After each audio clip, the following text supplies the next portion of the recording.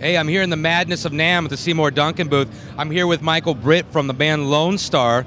You guys have a new CD out called Party Heard Around the World? That's exactly right. It came out last year, and we're still out on the road promoting it this year. So, well, I suggest you go pick up a copy. Now, Michael is a longtime Seymour Duncan supporter, still a Seymour Duncan user. Now, I heard through the grapevine that you have a pretty special Seymour Duncan story, and I'd like for you to share it with us if you could. I do. In my little my bowl of things that it's on your nightstand, you know, your keys, your coins, everything goes in there. I have a flint arrowhead that Seymour made. He gave me when we did a factory tour. He was telling me all about his love of history and Native American culture, and he learned to make his own arrowheads out of flint, and I have that. It's like my personal souvenir from Seymour.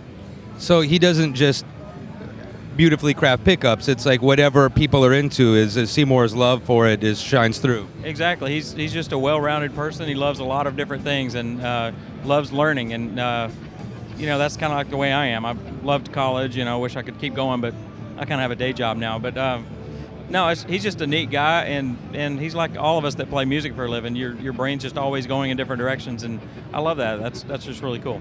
Now, what kind of Duncans do you, what's your preferred model of Duncans or preferred models of Duncans? What do you like to roll with? My favorite series is the Antiquity series because I like kind of older school tone. So I've got a Les Paul with Antiquities in it, and I've got a Tom Anderson Cobra with 3 P90 Antiquities in it. So those are my two main guitars at this point, and I love those. Good choices. Well, I'm here with Michael Britt, Lonestar, Party Heard Around the World. Go pick it up. Seymour Duncan, go pick those up. As you can hear, you're going to love whatever you get. Have a good time.